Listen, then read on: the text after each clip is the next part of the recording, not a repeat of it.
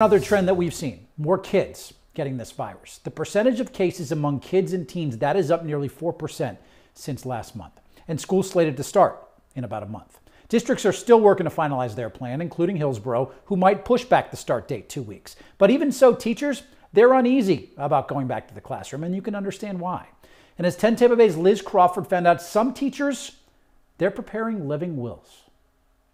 This is my, this is Lincoln Heritage. This is my envelope. This is the new updated information that I got. Shawanda Bonner Morgan is a middle school teacher in Polk County. She's terrified of being back in the classroom and possibly catching the coronavirus. This is an increase to my life insurance policy that I had actually bought a couple of years ago.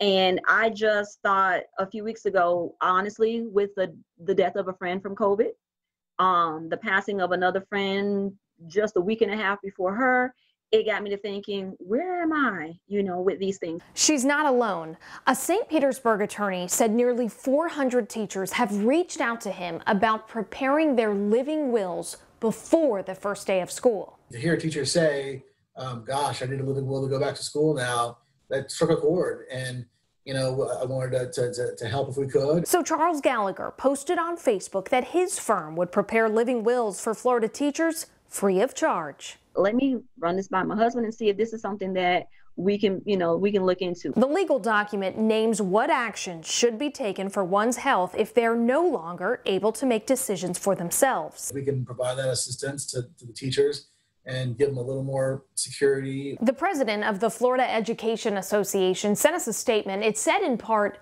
educators are scared. Teachers and support staff have real and justifiable concerns.